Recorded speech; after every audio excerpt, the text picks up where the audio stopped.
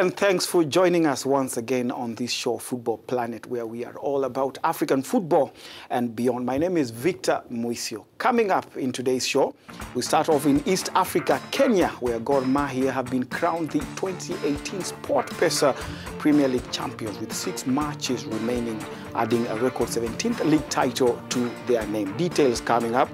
Cameroonian international Henry Bedimo was dismissed by his French club Olympique Marseille on Thursday over serious misconduct. Marseille accused him of having built a sports academy in his hometown Douala in partnership with his former club Montpellier while still under contract. We've prepared a report on that.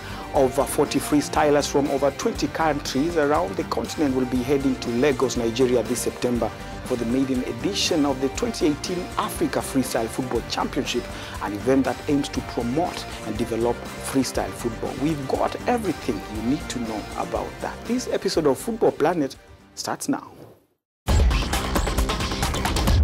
There are 6 match days left to the conclusion of Kenya's Sportpesa Premier League, but defending champions Gor Mahia have retained their title, which is a record 17th league title for Kogalo. Here's that report. Kenya's Gor Mahia on Saturday, in a spirited show, humiliated their bitter rivals AFC Leopards to a 2-0 win to lift their 17th unprecedented Sportpesa Premier League title. Following the victory, Gor was crowned champions in front of their fierce rivals with 6 games to spare after opening an assailable 23-point gap at the summit. Earlier on, AFC fans had protested, accusing referee Felix Sekai of a poor officiating, but could not limit Gor Mahia from dominating the show during the match christened the Mashemeji Derby at the Kasarani Stadium in the capital, Nairobi.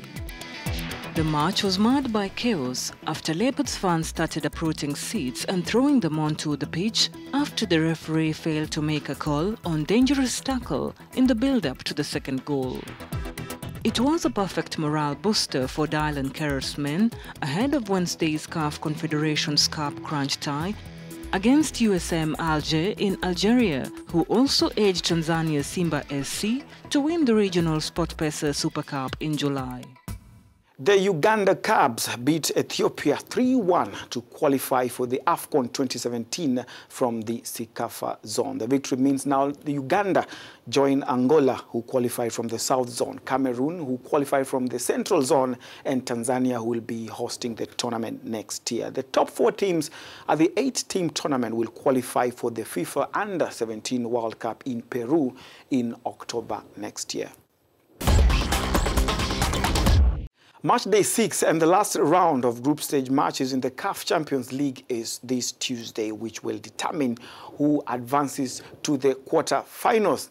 In Group A, Egypt's Al Ahly SC and Tunisia's Esperance have already qualified. Congolese giants TP Mazembe have already booked their slot in the quarters from Group B, where they sit at the summit with 11 points. Defending champions Wydad Casablanca are through to the quarters from Group C, where 2016 champions and South Africa Premier League champions, the Masandawana Mamelodi Sundowns, risk elimination as they welcome Guinean side Oroya with a must-beat to advance. In Group D, Etoile du Sahel are guaranteed a slot in the quarters. Angolan club Primeiro de Agosto will be battling to secure second spot with Mbambane Swallows of Swaziland, but their hopes will be pegged on Zesco United of Zambia losing against Tunisians Etoile du Sahel. Let's now take a look at the standings and fixtures in the other CAF competition, the CAF Confederations Cup, where the last leg of group stage matches will be played this Wednesday.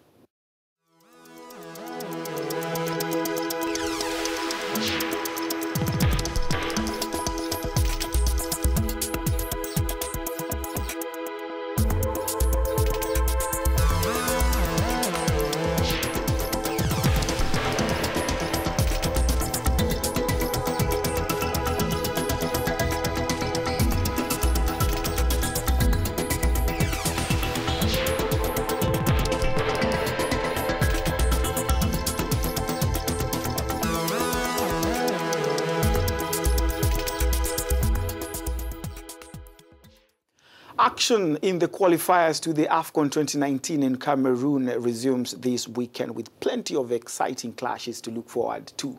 Here are the matches that will be played this weekend, starting Friday.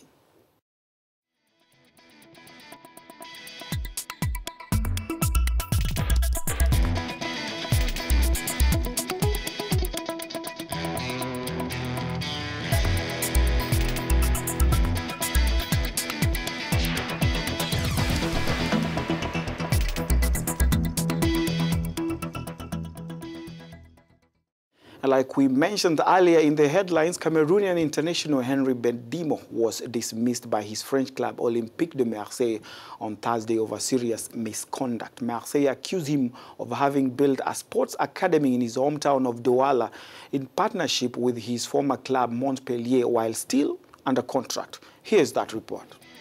Cameroonian international Henry Bedimo has described his dismissal from French club Olympique Marseille as unfair and abusive. Bedimo made the comment in an interview with the French newspaper L'Equipe following his dismissal last Thursday. Marseille fired the winger over what the club termed as serious misconduct in reference to his training project in his home country. The winger said he was convinced the club wanted to terminate his contract by all means without paying any benefits.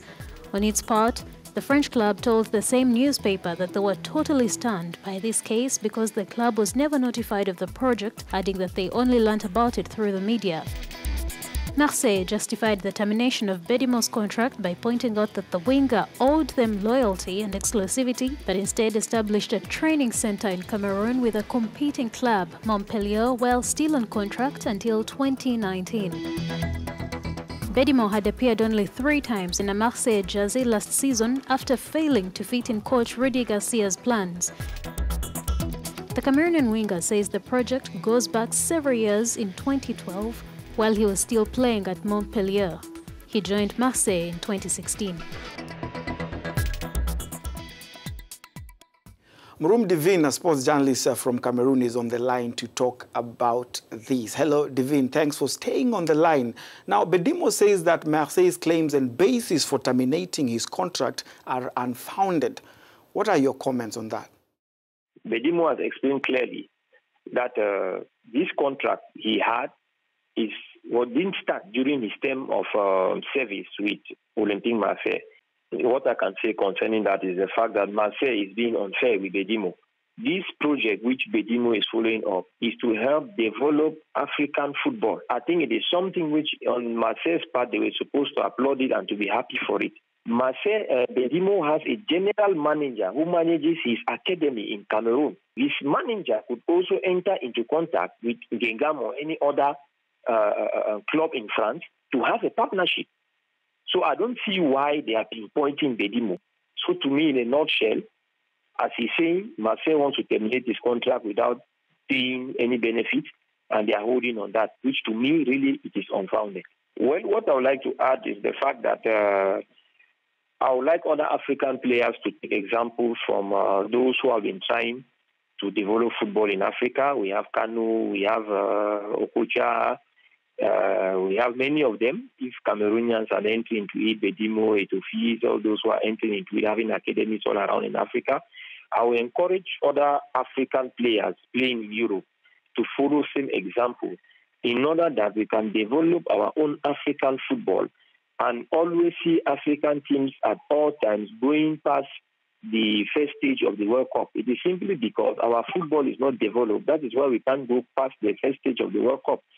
But when we develop our own football, we are going to see that our countries are going to go past the first stage of the World Cup at all times. Thank you, Divine, for stopping by. That was Murum Divine, a sports journalist speaking to us from Yaoundé, Cameroon. Over 40 freestylers from 20 countries around the continent will be heading to Lagos, Nigeria this September for the maiden edition of the 2018 Africa Freestyle Football Championship, an event that aims to promote and develop freestyle football. Check this out. Over 20 participants will be taking part in the 2018 Africa Freestyle Football Championship, which will be held in Lagos, Nigeria. The 3-day championship will take place from September 13th to 15th and will be the maiden tournament that will help support the development of freestyle football on the continent. After the successful hosting of the Nigerian Championship last year, the chairperson of the organization, Valentin Ozigbo, said the competition actually gave birth to the African Championships. The tournament is currently open to both male and female freestylers of African descent. The final event will also host international freestyle professionals, Guinness World Record holder Aya Traoré and female freestyler Raquel Benetti from Brazil. It's often said disability is not inability, and football is a game to be enjoyed by all. A group of soccer players have set up the first team in Egypt for people with cerebral palsy with the hopes of reaching international competitive stages. Cerebral palsy football is officially present in more than 60 countries around the world. Check out the following story by Ignatius Anor and Armel Nga. This field brings together people with cerebral palsy to play football with the hope of reaching global competitive stages. It is Egypt's first football team set up by Abdullah Assam, who is affected by cerebral palsy himself, to fight stigma preventing athletes with disabilities in Egypt from chasing their goals.